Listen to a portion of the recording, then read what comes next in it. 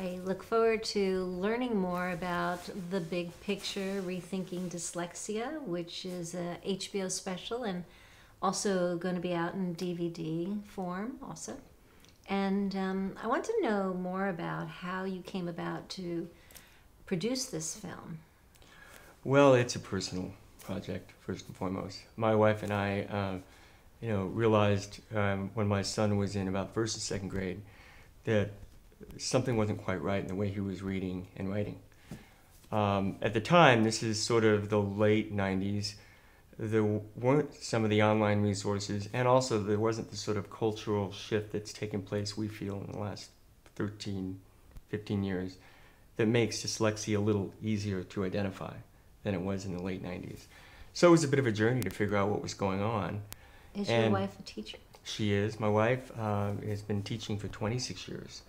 And as she says in the movie, because she's in the movie with my son, she couldn't wait to, be this amazing mother teacher and to use all of her best tools to help him become a great student and develop a love for reading and writing and everything else. And she hit a wall, and it was mystifying. But she's tenacious, and we were both very concerned. And it took us a while to figure it out. First it was a processing issue or a maturity issue. He's a boy, all these sort of grumblings. But ultimately, by fourth grade, it was clear that it was dyslexia. And we put him in a remedial program, and he began to work his way back towards more reading competency and ultimately writing skills as well. But it is hard work, and it's very difficult on young children. And it left us feeling like, boy, where's the movie that explains this to parents and families? Where's that content that can enable you, once you have a diagnosis, to understand at least there's hope involved and there's light at the end of the tunnel, and that it's a journey, and that very much so, dyslexics who seem like they're really struggling as children very often end up excelling in life as adults. And you just have to be patient and understand that it's not an academic death sentence.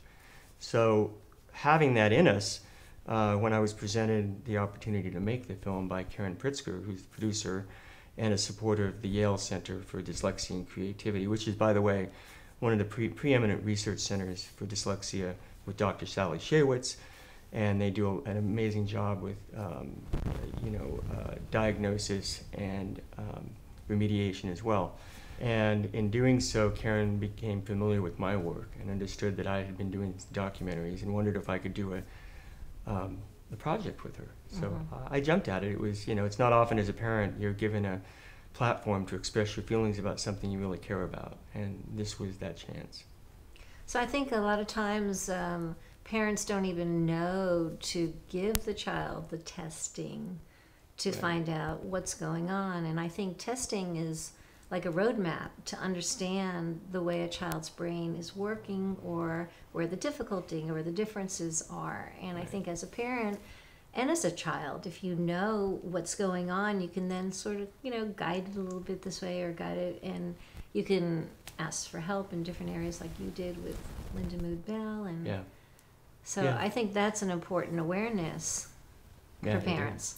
It is. I mean, I think my sense is that in the long run, I think there's going to be a day in the future when we come to really understand that everybody has their own unique learning profile. In the interest... We've got our maps. Yeah. Everybody has their own unique maps. And because the education system has to take care of so many, we educate to the middle and we educate to the norm in terms of the average. But if you really look at it, there really is no average person. That's a number. Right? So what are we doing educating to the average? It's really about the economics and the unfortunate economics of how little resources we put towards educating our children. But I think this is the problem we're in right now. I think eventually these labels around, how you learn, what are your strengths and your perceived weaknesses are going to recede. And we're just going to come to understand that learning is as specific as our fingerprints. And we're going to be able to cater to our unique way of learning. And hopefully with that, some of these stigmas around not being able to read quickly or write quickly are going to go away. Because right now, a lot of kids are burdened with feeling ashamed of their learning profile and feel like they're stupid. And that stays with you for It a does. long time. It does, and it continues on into adult life. I mean, here's my son at a top-notch college doing very well. What school is he going to now? He goes to Middlebury College. Okay. But he will talk very eloquently about, even in college, managing the way I need to study and learn versus the college environment, it's just always going to be there. I think you just get good at managing it. It never goes away, and I think there's not necessarily entirely bad news with that, because what also doesn't go away is how you think out of the box, your ability to think creatively. Most dyslexics are very bright, and once they figure out where that manifests, they show extraordinary capacities around original thinking, whether it's in medicine or literature or art or business. The Fortune 500 companies in this country have a large amount of dyslexics running them. And there's a reason for that, because of the way they see the big picture. And it's really great if you learn early on how your child is thinking, so you can guide them in that direction if that's the direction they're going to go into, instead of fighting. Yes. And we live in a comparative society.